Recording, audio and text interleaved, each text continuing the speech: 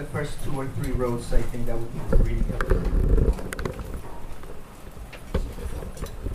You're good there, but if you want to switch to the front. So if you guys can move closer, that would really help out a lot. Thank you.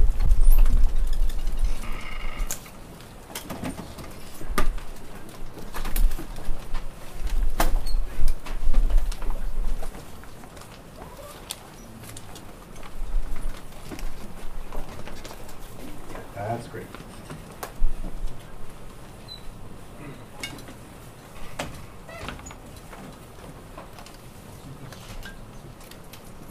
Can you guys in the back move closer too, please? Thank you.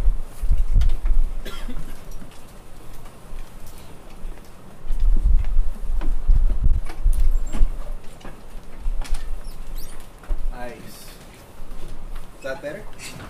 Good. Can everyone hear me? Good. Okay. So, moving on. I want to touch on a couple of really key elements here, and then we'll go into the practicums. So the first thing we're going to do is a stress profile.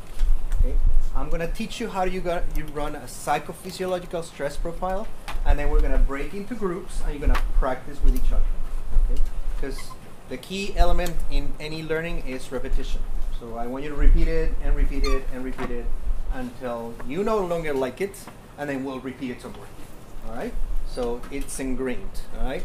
So this assessment is going to be very, very useful for you with your clients and stress, because it's going to help you understand how they react to stress, excuse me, how they react to stress, and how you can design a better intervention protocol for them.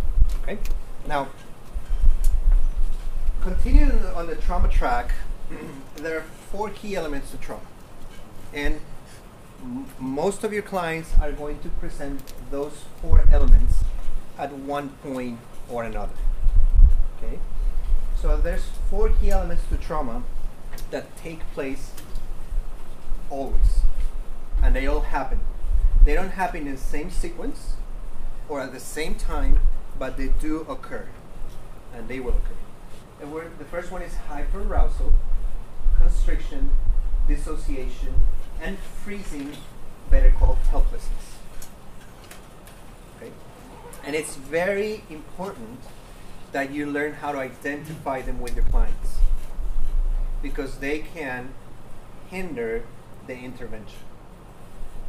So if you're working with a client and they make good progress to a point, so let's say you do 10 sessions and they're doing wonderfully and they're moving along pretty well, you're meeting the objectives and the client is really changing, and by the 10th session they get stuck and there's no more progress, and no matter what you try, regardless of what you try, the client gets stuck. Okay, it could be because of these characteristics.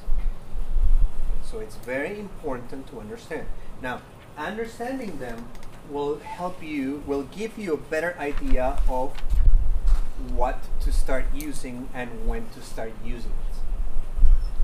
It's not always appropriate to start with HRV. Even though I start with HRV with every client, sometimes it's not the right track. Sometimes I start with brain spotting. Okay. Sometimes it's not wise or useful to start with neurofeedback. You will need to start with biofeedback or psychotherapy, and then you integrate it. So understanding these 4 dynamics and how they interplay and how they affect the client will help you become more keen to the needs of your client, and more understanding on how you do an optimal intervention. Okay, so let's talk about them. Hyperarousal means that the client is stuck in a vicious cycle of anxiety and fretting and overthinking. So what in essence it means is that the client is always expecting something bad to happen. And the client is always vigilant. It's not only hyper-aroused, but is hyper-vigilant. He or she is scanning the environment, looking for threats, looking for bad things to happen. So this is the client with high levels of anxiety. So a lot of your anxiety clients will present with hyperarousal, hypervigilance.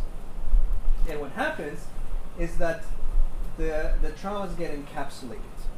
Okay? So normally what happens with a trauma,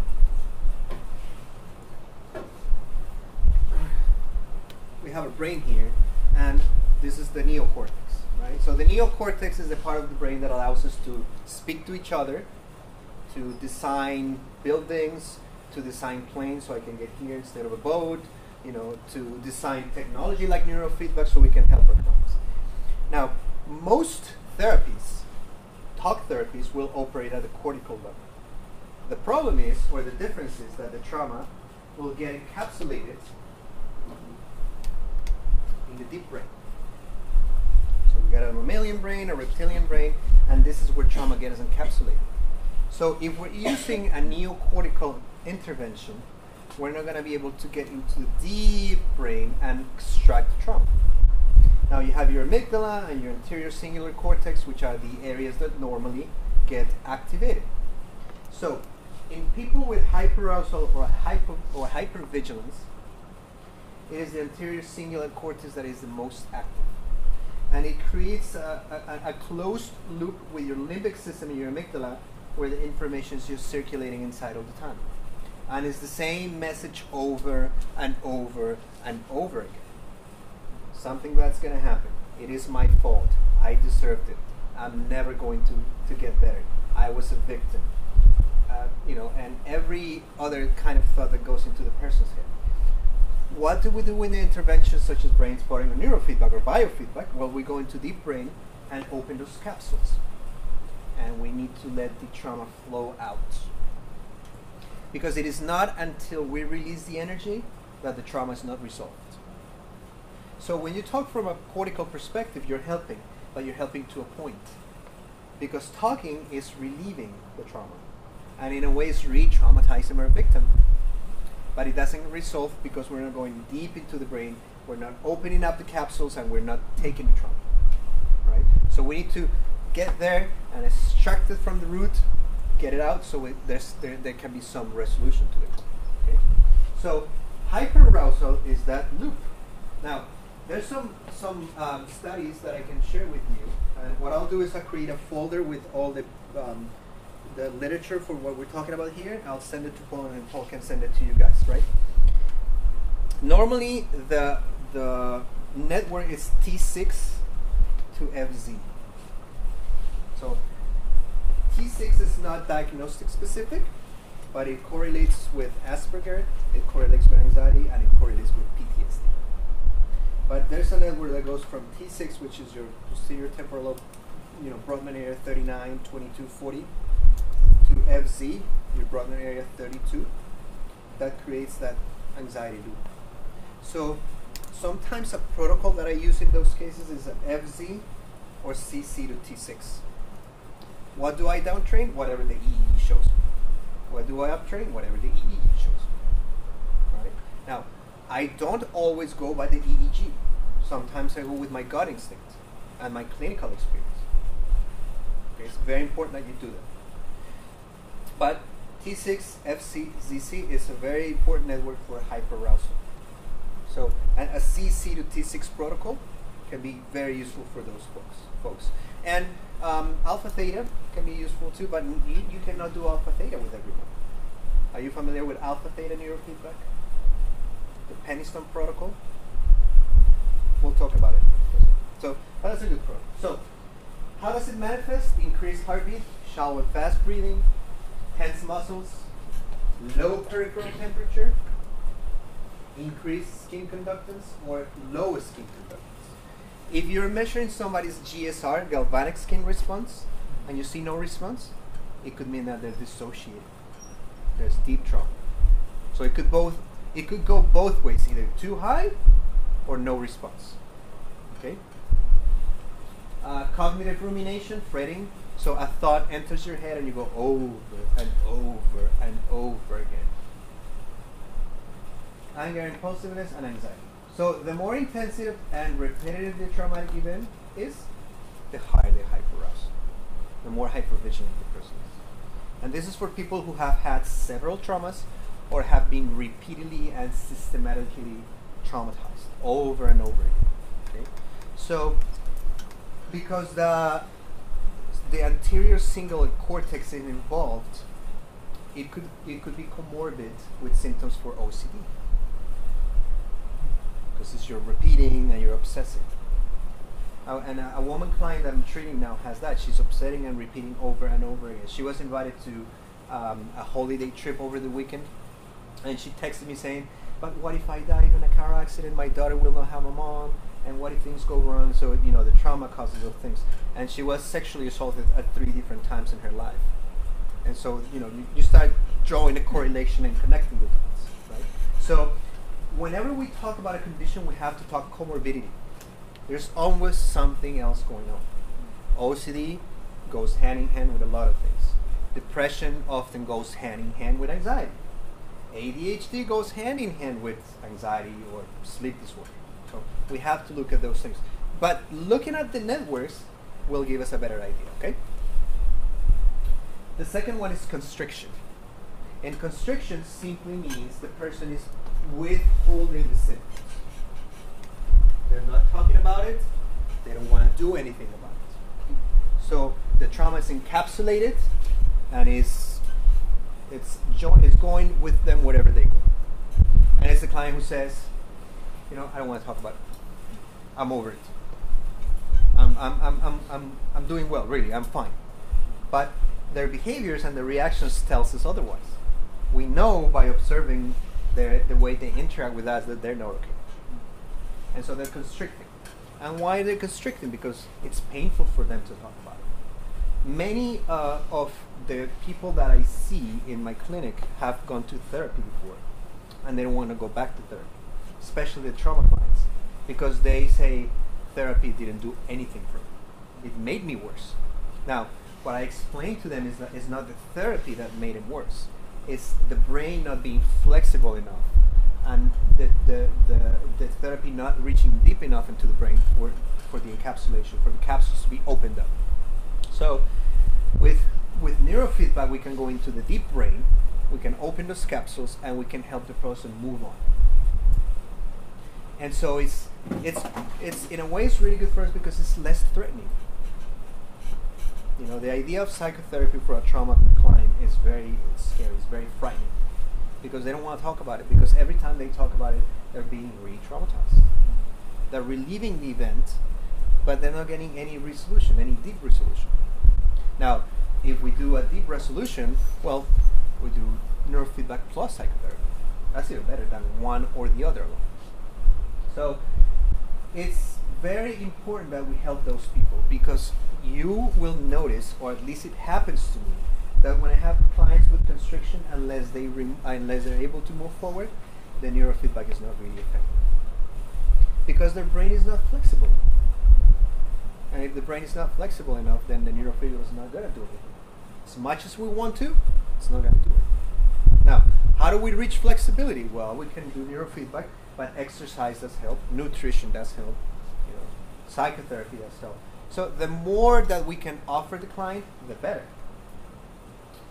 This is a very important one, dissociation, because you will see it more often than not. And sometimes you will know when your client is dissociated, and clients will dissociate during the neurofeedback session. They will. Now, dissociation means it's a form of spaciness or a disruption in the continuity of the felt sense. It means it's a distortion of time and space. The client will go into their own world and will stay there. It's like they go into their very own dimension. Okay? Now, dissociation is a form of maladaptive homeostasis, which means they're doing it because they want to avoid the physical and emotional and psychological pain that comes from remembering the experience. So dissociating helps you detach from those experiences and the very pain that they cause. But they keep you constricted. When you dissociate, you're constricting because you're keeping the energy inside of you. And so that's why they go hand in hand. So helping break the dissociation is very, very, very important. And sometimes it's important because there comes to a point where many clients will not know when they're dissociating. They will dissociate and they will not know it's happening. You can see it, but they don't know. So it's very important to know. Flat affect, lack of empathy, feeling disconnected from the world, and it's a mirror neuron system issue. So the mirror neuron system is engaged and dysregulated. And it goes with depersonalization. Do you know what that is? Depersonalize is when the person feels they're out of their own body. So for a lot of trauma people, the main description is, I feel like my soul was stolen. They feel out of their body. So dissociation and depersonalization go hand in hand. And it's not until you break that you can have a successful treatment outcome. So as much as you try to heal the person with whatever means you use, including neurofeedback, we need to break the dissociation and depersonalization, because that's the main hindrance to our work. So the first thing, more often than not, that you will need to target is a dissociation. Before you target the hyperarousal, before you target the constriction, before you target the helplessness, is the dissociation. Because unless you can help the person connect with the world and the here and the now, nothing's going to happen for them. And a lot of people dissociate by default. They can do it automatically. You know, they can do it upon command. I'm not going to think about this anymore, and they go into their own little space, and nothing is being effective. And you can be telling them, great job, good job at bringing the beta down, and you're bringing the alpha down, and look at your breathing, and they're looking at you, but you know they're not there with you. They're staring at you, but their mind's somewhere else. And the EEG might look very good, look great, nothing's happening. Okay, so we need to take them. And the other one is helplessness. And this one is really important because this is the point where the client goes, there's nothing I can do. There's no cure for me. I'm going to be crazy for the rest of my life. I'm going to die like this. I deserve it. It happened to me because I'm a bad person. I'm being punished. Those are the typical labels that a client with helplessness will use. And when I see trauma clients and I look at the EEGs and I see the particular signature, I go, you think it's your fault, right? Yeah. You think you deserve it, right? Yeah. You think you're being punished? And so what we do is when we mobilize them, we empower them. So they no longer have to feel it's their fault. They feel there's a solution. And when I do brain spotting and neurofeedback, a lot of my clients tell me, for the first time in many years, you have given me the hope that there's healing, that I can heal. That's very, very powerful, especially with intractable trauma. So, they're in prison. The client feels they're in prison. And it's a life sentence for them. And they're never going to get out of the prison. But there's hope. And understanding how those four dynamics interact and present at any given time is very important. Otherwise, you can do you can have all the good intentions, and you can put your heart out there, but unless we understand how they affect the client, we're not going to have successful intervention outcomes. That's very important. And that has to do with something called the orienting response, which means the client will always turn their attention to stimuli that reminds them of the traumatic event. They're going to gravitate and fluctuate and orient to anything that reminds them of the trauma. Which seems ironic, right? Because if they're trying to get away from the trauma, why go to the trauma? Well, it's very simple, because that's the way their brain was programmed and conditioned after the event. So, is the woman who is promiscuous and is always having sex with guys who remind her of her first bad boyfriend, but she seeks the same type of guy over and over and over again? Or the client who drowns themselves in alcohol, or watch pornography, or gamble their money away. Any behavior that reminds them and keeps them in that loop. So the orienting response is very important. It's very important to identify what your client is orienting to with respect to the trauma. What are the behaviors that are keeping the trauma going? Because we have to break that cycle. And it's very important that you identify those. Could be one, could be several. Okay, and it could be anything from alcohol to drugs to gambling to violence to self-harm, self-cutting, anything like that. So they're being on a constant lookout for the tiger, for that predator. That threat is no longer there. Physical. In their minds, it is 24 hours a day, 7 days a week. And it creates a lot of suffering. Okay? And it's important to think from the perspective that how many people in Taiwan, Colombia, the United States, anywhere in the world, how many people are suffering in silence because of those things? And they're not getting the help that we can provide them with. So the more versed and versatile and trained you become in trauma, you're going to be better professionals for it. Because that's the backbone of many of the things that we learn. So what does trauma look like in the brain? All right. So this is a female sexual assault victim with diffuse high beta, diffuse fast alpha. Okay. When we do qEEG analysis, you will learn to see, because right now that looks all the same to you. Right? So I know those lines look the same. You go, well, where's the beta? Where's the alpha? Don't worry about it. I just want to give you the basics. Now, when you have somebody with diffuse beta on the EEG, with a lot of beta on the EEG, first thing you have to ask if they're taking any benzodiazepines, clorazepam, diazepam. Any benzodiazepine will increase the alpha in the EEG. Even if you do a one-channel recording at CC, for example, and you see the beta is going crazy, you have to ask, are you taking benzos? If the answer is no, that's natural fast beta rhythm, which is hyperarousal, hypervigilance, right? Which probably means it's diffuse. Diffuse means it's everywhere in the brain. It's all throughout the cortex, and that thalamus and the corticothalamic loop is just giving a crazy output, right? So this is one case, okay? Now, here's the diffuse fast alpha. This is the fast beta in the spectral analysis. Don't worry, we'll take a look at it into detail. And that's the topographies. Fast alpha, the beta and the fast beta. And that's what Loretta looks like.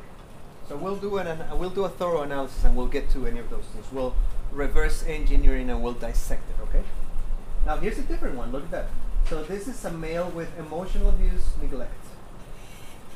And he's got theta at FZ, which is the limbic output, and he's got a lot of slow alpha. So you would go theta and slow alpha with trauma? Isn't it supposed to be beta if there's hypervigilance? So one thing is what the literature tells you, another thing is what the research tells you, and then a completely different thing is what the real world tells you. Because when you do research, and I know many of you are interested in doing research, you will contract variables. But the lab is not the real world. So this will break those traditional psychological conventions and schemas that we keep about trauma. So in your mind, you go excessive slow alpha and theta on a trauma patient. Well, it does happen. Okay. And this is a client who is a 35-year-old engineer, very smart guy, very educated guy. But the emotional neglect was from the emotional abuse was on his father's side. His dad was very abusive to him psychologically, and the neglect was from the mom. His mom was a drug addict and an alcoholic. And talking about the orienting response, you know what the slow alpha is? From smoking marijuana. So the very thing that traumatized him, he's orienting to. But why is he smoking marijuana? Because he's self-medicating. It's a form of dissociation. It helps him dissociate. It helps him escape the pain. It helps him from having to endure all the time the memories and and the thoughts and the images and the dreams. Okay, so, and when I normally see a slow alpha like that, I go, I'm going to ask, are you smoking marijuana? A lot of people do. It's a form of self-medication. So some people don't. Slow alpha could also mean liver problems or thyroid.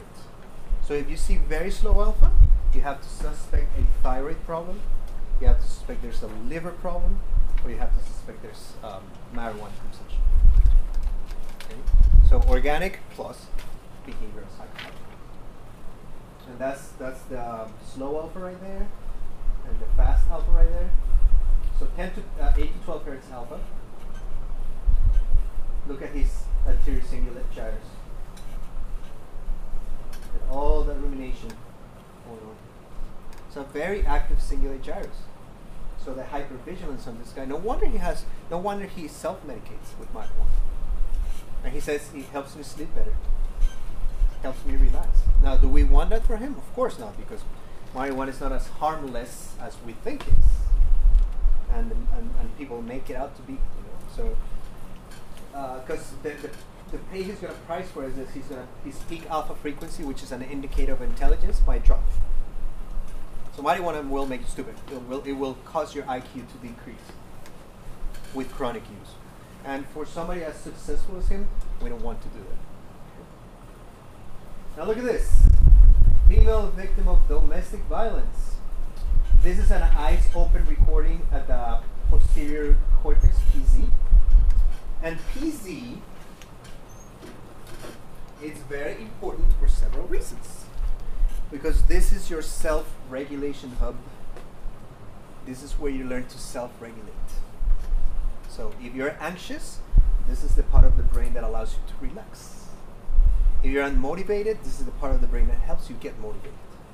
So if you have hyper-arousal, you relax. If you're hypo-aroused, then you activate. Okay? And when we look at the, something called the background rhythm, and the background rhythm is the alpha background rhythm in the back of the head, which is an indicator of how easy a person can relax.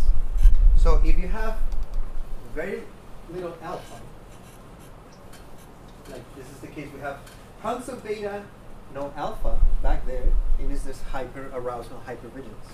So if I tell this client, I want you to stress out, they go, no problem, I can do that. And they go into stress very quickly. But if you tell this lady, okay, I want you to relax, she goes, how do you do that? How is it done? I don't know. I really don't know how to relax. So stressing out is a skill for them. They're really adept at it. They're really good at it. But relaxing is a different story. And it's because that hub is compromised. So we can do some PZ training. Okay? Now, if they close the eyes and the alpha doesn't go up, and it stays like that, there's a problem with the thalamus, because the thalamus is the one that fires the alpha. So the thalamus is dormant for some reason, and it's not helping the person relax.